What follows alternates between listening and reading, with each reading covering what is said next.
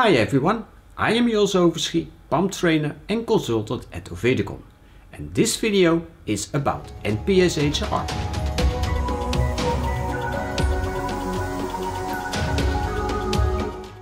I tell you more about the definition, why it is important and how to determine the value.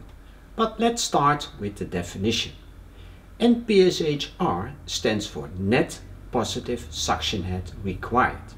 This value refers to the minimum required value of the pressure at the pump's suction port. Now I will tell you why it is important to know the value of your NPSH required. Normally you will make an NPSH calculation of each installation. In that calculation you have an NPSH available, and that is the NPSH of the installation, and you have the NPSH required of your pump. If you have a good system, your NPSH available should have a higher value than the NPSH required of the pump. If that's not the case, you will get damage. Your impeller will get damaged like you see here in this picture. I also have the impeller with me. You can see it here in the picture. You can also see it here, maybe on the impeller. There are small tiny holes in it, and that holes are made by cavitation. And maybe you heard that buzzword before, and maybe you think, oh, it's only just an impeller. I take it out, put a new one in, and my pump is running again. Then I have another picture. Maybe this will convince you more. Here you see a pump shaft. This diameter it is. And there are two pumps in that installation, and both pumps had the same damage within 5 months of operation.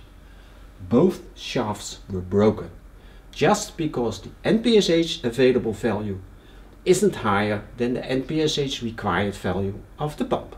How can you determine your NPSH required value? For that you go to a pump curve.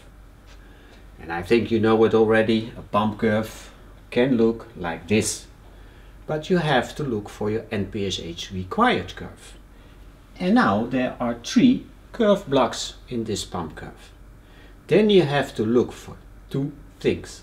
The first thing is that an NPSH required curve never starts at zero capacity. And there's only one curve block, the middle one, where the curves are not starting at zero capacity. Let's enlarge this curve. Here you see that this NPSH required curve lines are not starting at zero capacity. The second thing that is important is the shape of your curve. Your NPSH curve has a shape always like this. It's going up like this. You see 2 curves. You see a curve for this diameter, and you see a curve for this diameter. This pump curve is made for a certain medium. You always have to check this medium. There's a little line underneath this pump curve, and it says that this pump curve is made for cold water. If we take another pump curve like this one, they added some extra information. They say it's not only clean water, but they also say it's at a temperature at 20 degrees Celsius or 68 degrees Fahrenheit. Here we have a curve. It says NPSH, but there is no NPSH required. But still, this curve isn't starting at zero capacity, and it has the shape I told you about. Also in this case we are talking about an NPSH required curve.